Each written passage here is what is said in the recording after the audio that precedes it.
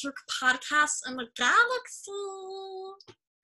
But what are we? We are here to explain to you what we are, because we kind of just figured it out. We just went through an existential crisis together, Anne and I, pre-gaming this episode, and we really wanted to make sure we were explaining with the right words what we are. All right, so what is stream our consciousness?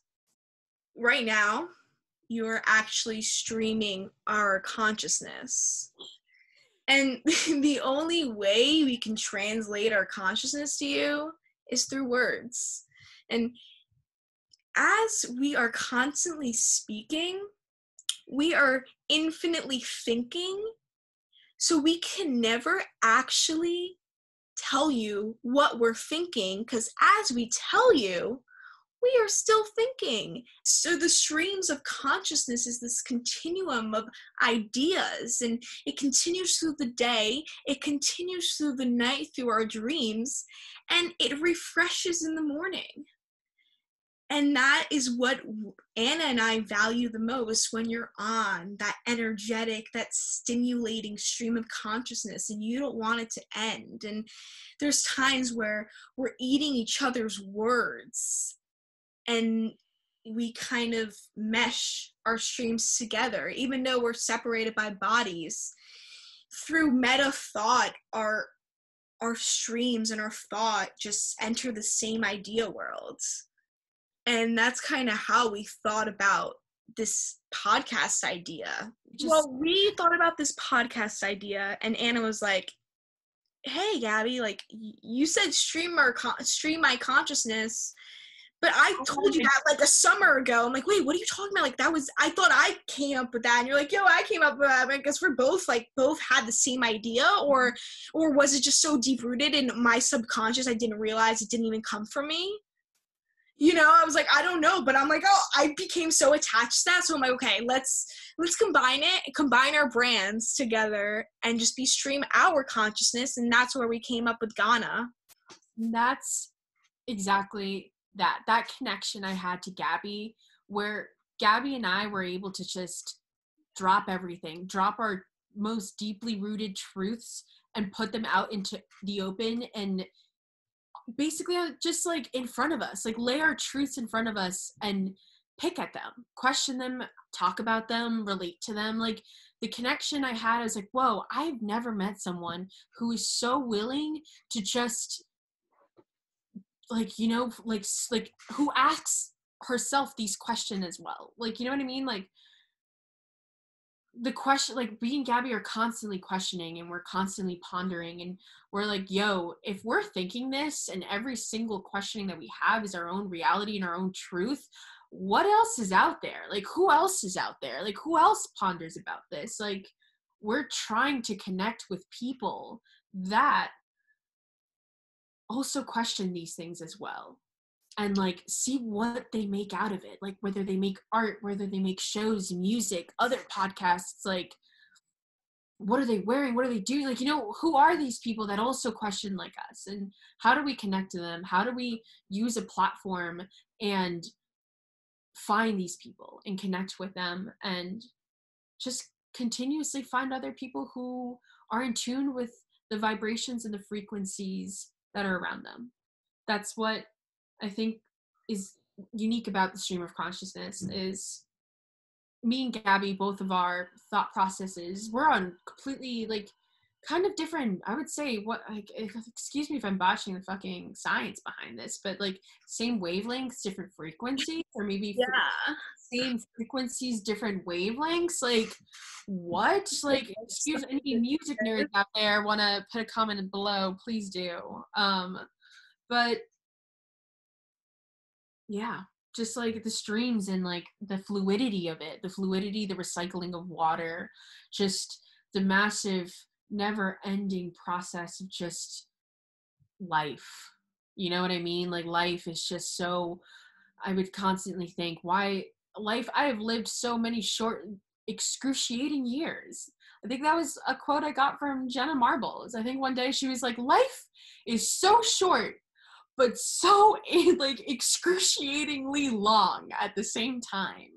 So I'm like, whoa, yes, life is so short and so long at the same time. And how do we, who wants to ponder? Who wants to stop and be like, what is this? Who are we and who are you? And show me what you know. You know what I mean? Like constantly seeking truth and finding a truth. And that's why me and Gabby are here. We're here to question and we're here to ask, not to answer, because every single individual's truth is their own, you know, and whether it doesn't match up to yours, it's still a truth, and let's discuss it. Yeah, we are all experiencing this phenomenology of Earth and human life. So it's nice to enter the internet and kind of get that validation that other people are having the same thoughts. It's the best. When we saw Midnight Gospel on Netflix, it was cool that they were normalizing these ideas into a cartoon Netflix show that is the most popular platform in the world. Universe. Like in the universe. And it was really nice and refreshing to see and see who comments on their posts and see who else is interested in these ideas. Yes, you're like, finally, like people who just want to trip out on reality, you know what I mean? Like they want to take it and like just I loved it. I just like, I love that. And like, just Gabby, take it away with your analogy. Well, I really think YouTube is like this universe simulator that the protagonist in Midnight Gospel goes inside of every single episode. He picks a universe to go to. Let's check out planet Oogaloo. Oh, look, you know, planet this, presses on it and goes in. That's us searching on YouTube. Let's check out the consciousness of Logan Paul and all his friends, you know, and then we're like inside his house. We're like, oh my, I'm like, bro, like, do I look good? I'm inside their house. Like, you know, I feel like I'm with them and it's like a simulator. YouTube is a simulator of just understanding other people's worlds and ideas and communicating that through these platforms that we all experience, watch, look up to. Yeah, I'm like, whoa, like as Gabby mentioned, like words are very, very powerful, and humans are very, very powerful. And whoa, there's this youtube.com that I can go and just every human is on it. Everyone is like I can access people to like through this, like the world that like, you know, we would be limited to in 200 years ago or however long, like what, like internet's only been out for what, 50 years maybe, I guess so. Like we were so limited in our communication, and words are the most powerful way to communicate what we're feeling, you know. Like it's the first thing people always ask you, like, hey, like how you feeling, you feel this, like what's going on, you know, like yeah. People are constantly trying to communicate and give you that validation, be like, hey, like I'm also a human, you know what I mean? Like we're both on the same reality, man, like hang on. Like it's just like, I think it's cool. I don't know, I think it's cool, and I think humans are super awesome. And now there's this platform, there's these devices, there's a thing I can put in my hand that I can access hundreds and thousands of. Like, whoa, look at all the consciousness I can open up to and like see and think about and connect with and have fun. And like, I wonder if anyone else is like thinking about this stuff too, and like find this video and they're like, yo, what? I also think people, why did I just transport inside their bedrooms? Yeah, whoa, you're in Gabby and Anna's bedroom and like we're hanging out. It's just Anna and Gabby. Like I haven't seen Anna in like 6 months. And it could still, you know, it's still a magnetic connection just through voice, just through words, just through sight. We could still feel very similarly than having to rely on the human touch or the human present moment. She's not physically with me, but I can understand that her thoughts are, and her words and her presence is.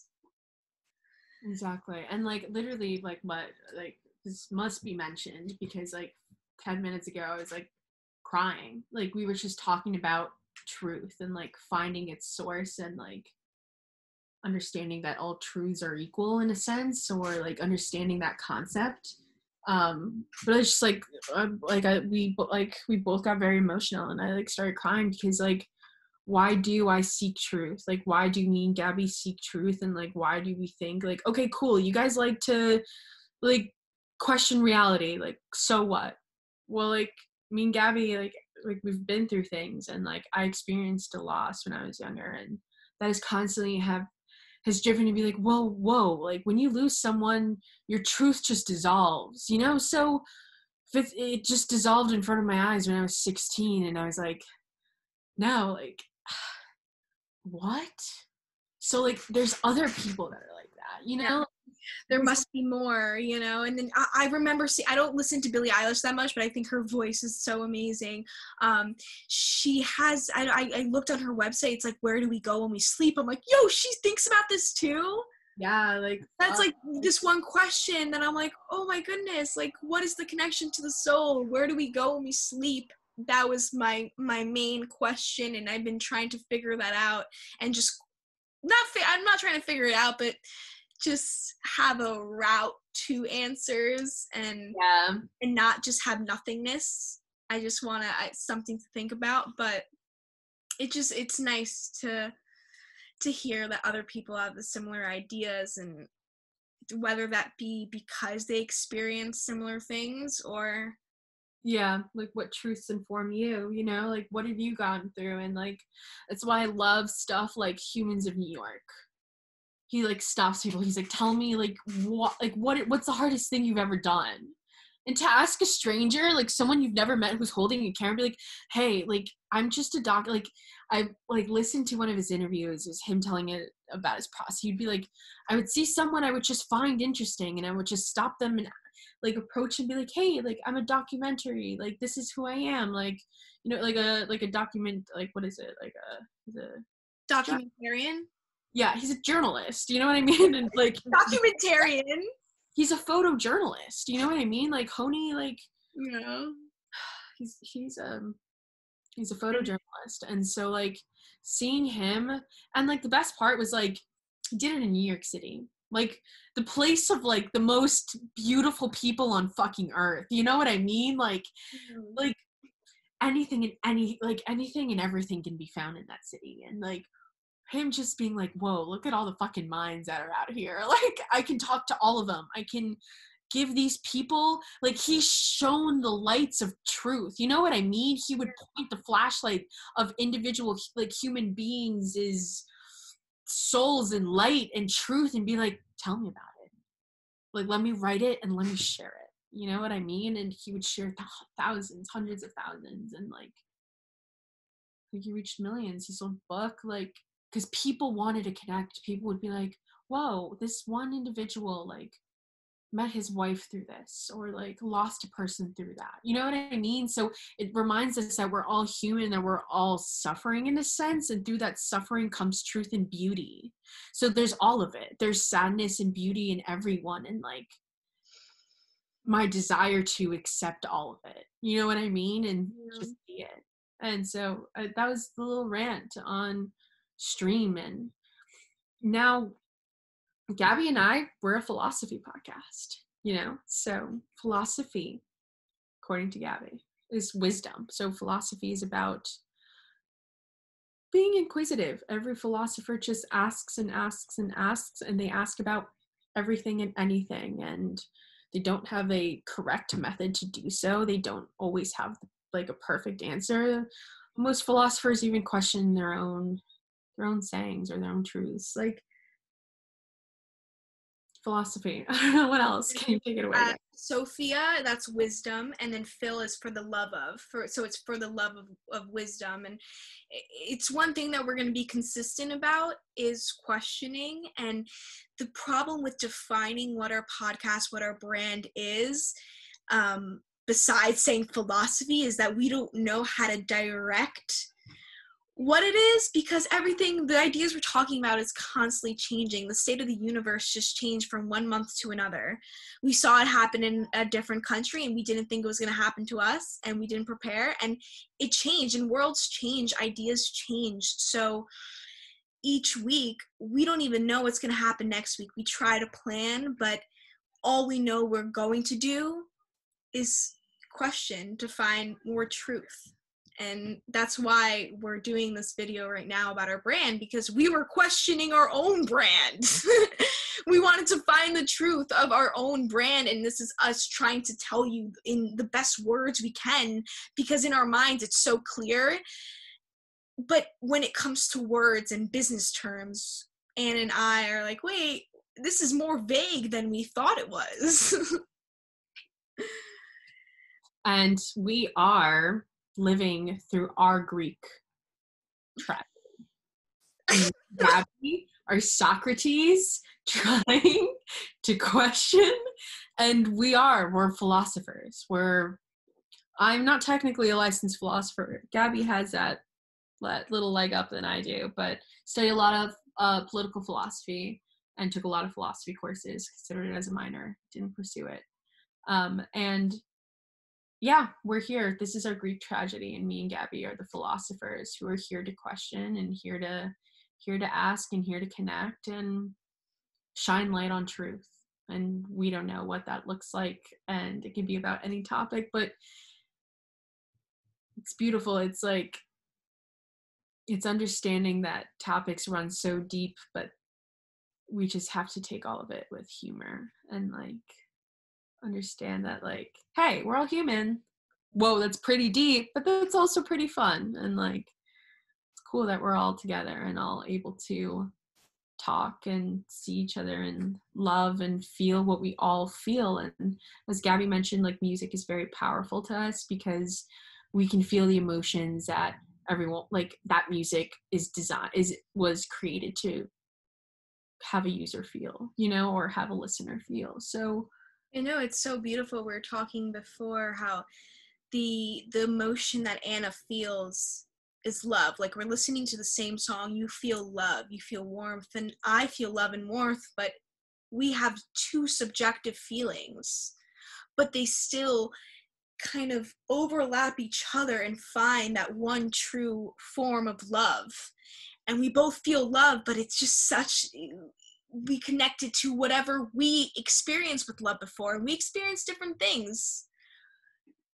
So everyone has their own idea of all these words and emotions and feel different things, but it's cool to have art and music to kind of overlap those ideas and have this one tangible form to encapsulate it. This is it. This is our time capsule. This is me and Gaby opening up the YouTube simulator and screaming in it, hoping someone will listen. Hello!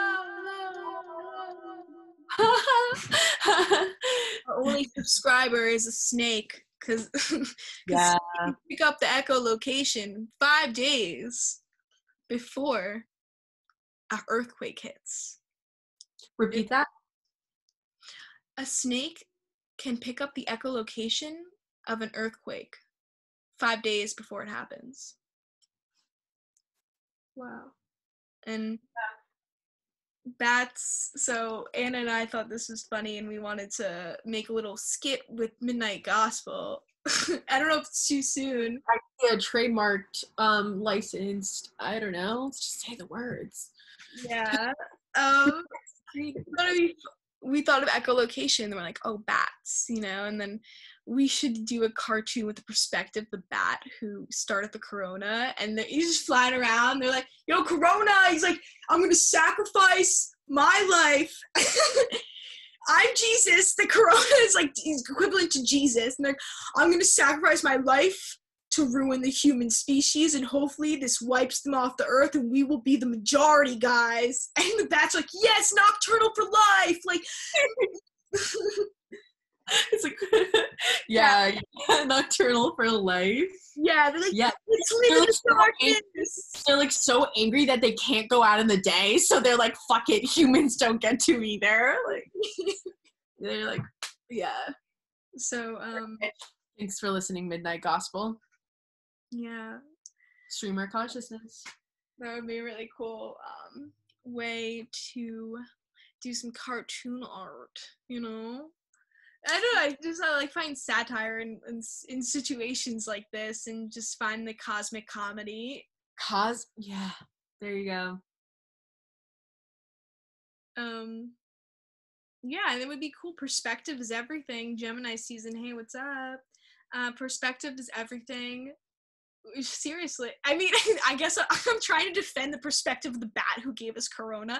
That's not what I mean, but no, but like, yeah, it's like, you know, yeah, I agree with you. It's just funny. It's just funny, a funny way to look at perspective, and you know, corona is the Jesus Christ to the bats. Yeah, with family that was flying around. Like, what? Like, how do they know? How do animals know? Like, truths of just everything around us, you know? Like, so one of my favorite things about philosophy, I took a philosophy 101 class. One of the first things I remember learning was, like, my professor pointing to a chair being like, why is this chair not real? And I was just like, what? Like, what? Like, what? And so, like, because I always knew humans had truths, but, like, a chair, like, what? Like, no, it doesn't have truth. And she was like, why not? You know? And I was like, I don't know. But, like, that's the point, is, like, everything has a truth. Everything comes from a source. And, like, understanding those sources, what influences those sources, I don't know, like, what happens to those sources when they no longer exist in our body? What was I just talking about? It's like when the teacher asks you, what did I just say? And then we're just like, oh, like, I don't even know what I was just thinking. I love that. And you're just like, what did you just say? Isn't that funny? They're like, what did I just say? And I go, what did I just say? Because that's what they just said. That would be some smart ass shit. That would be funny. Your kids should totally get that. But we're a philosophy podcast. Philosophy questions everything. Oh, you were talking about your philosophy 101 class and how she's like, is this chair not real? What's up? Oh, it was about truth. It's just understanding truth. Being like, yo, truth is so subjective. Like, it's so subjective. And I just love people who like to understand that and question their own thoughts and logic and not immediately accept the world's or whatever people tell you to think like or do, or I don't know. It's cool. I'm trying to relate. Trying to relate. Yeah. Did you guys know, like, philosophy extends to math, which is the logic of talking, how to break down words and sentences to a logical form. Math is ethics. Science. What? Math is the language of science. Math is the language of science. I'm sorry, I interrupted you. What did you say? Excuse me. No. I was just, no, you're good. You're good. You were talking about, Then philosophy is also ethics.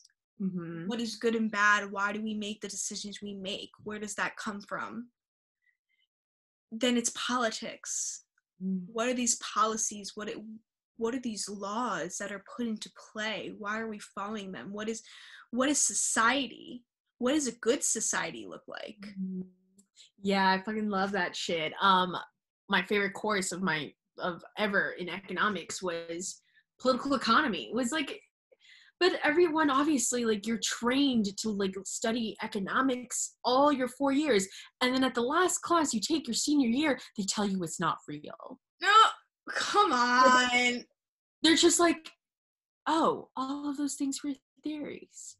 All of these things are just philosophy. Like, you know, like, what do you mean? The world is this, and, like, finance has these rules. Like, they're just theories.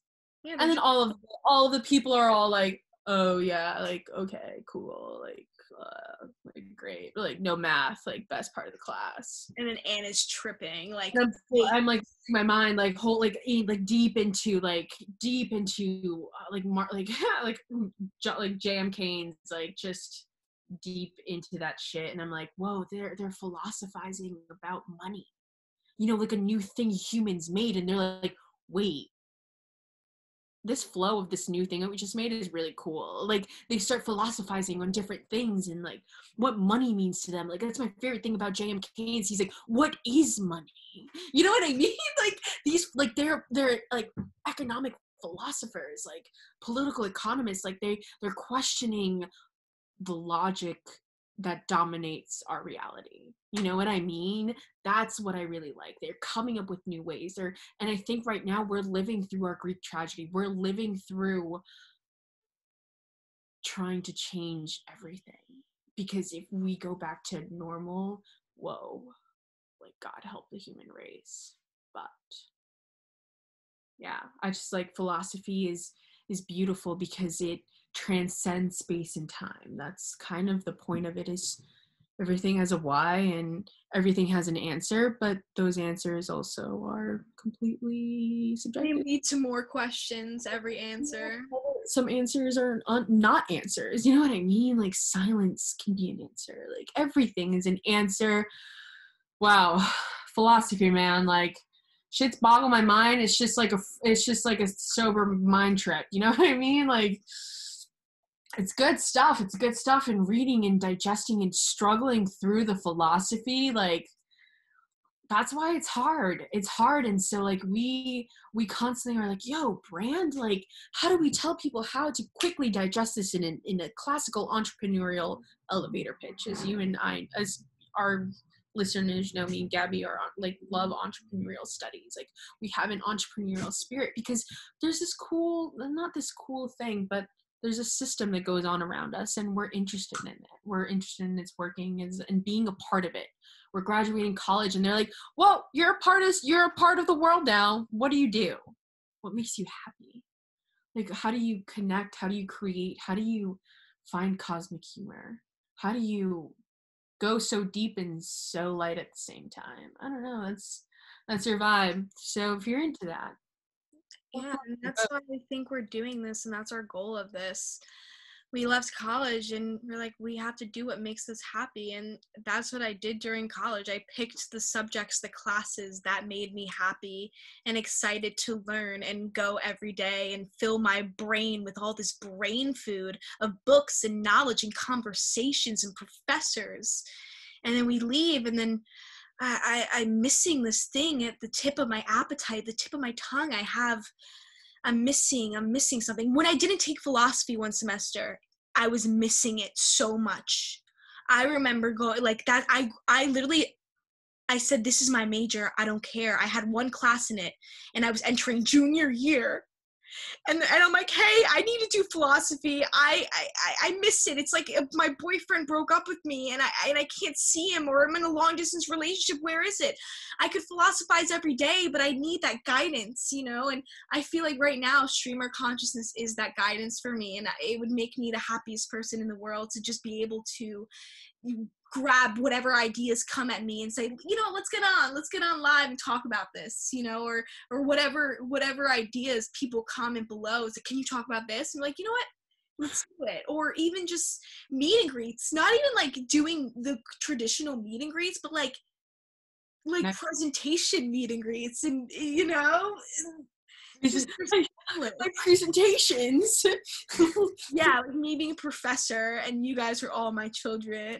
Living out my dreams. Yeah. I love that. But like, I love being inclusive, and like everyone, you know, you learn the way you want to learn and the way you want to be tested. If you want a presentation, or if you want a multiple choice question, or you want an essay, that's cool. Yes, that's sick. Exactly. Learning. I just like, life is learning. It's never ending learning. Like, learn with me, learn without me, learn all of, like, I want to learn with you. I want to grow alongside people. Like, be like, whoa, like, it's beautiful. I think that's, and it's funny because, you know, I noticed Anna doing this before, and I pointed it out. She's like, oh my gosh, like, is this enough for a podcast episode? Like, we don't even know how long this is. I'm like, Anna, you already have this formula for a podcast episode, but our formula is so fluid. It doesn't have to be all these variables. You know, you could restructure it and we could make a shorter episode. You know, it's not like we need the same formula every single episode. We're still experimenting with our layout, with our platform, with our message, with our words. So it's cool. It's really fun. It's cool. I feel like, and it's cool because you're so emotional, but then with your Aquarius moon, you like to try to back up your emotions with logic, and you're like calculating. You're like, okay, I guess the watch time will go up, and I'm like, what? That's not the point. But yeah, I guess it is. That's cool. You know what I mean? But I'm like, wait, that was your response to like, let's do our own formula. Well, yeah, I guess that's valid. Yeah, it's just like, that's the cool thing. That's why we like business, I guess. We all have like you know what I mean? Like, you like your Aries, your competition, like that stuff is cool. Like, I don't know, like it tickles your mind pickle in different ways. Yeah. So yeah, it's very interesting. But to all the people that have listened, thank you. Yeah, we are here to question, not to answer. Thanks for wallowing with us. Thanks for watching. We appreciate it. Yeah. You know what the word of the week is? The word of the week. I'm gonna make a little song. I should make a song. The word of the week. Well, I should call this also segment Gabberish too. Oh, great. That's my word. Gibberish, gabberish, whatever. But my Gabberish. A Gabberish dictionary. Oh, whoa. Yeah, that's fun. Make up Clout route. Did you make it up? Yeah. I assume you did. I just combine the words clout and route in a rhyme, so I'm just like, no space, just put it together. Squish them together. Clout route. Right now we're on the clout route. Hey, we don't have any validation that we're gonna be noticed one day, or gonna have a following, or gonna have people interacting with us, or be understood by other platforms. There's no validation of that right now, but we have to just trust we're on that route. And that's it. You know, we just trust the process and just get validated by yourself. The clout route.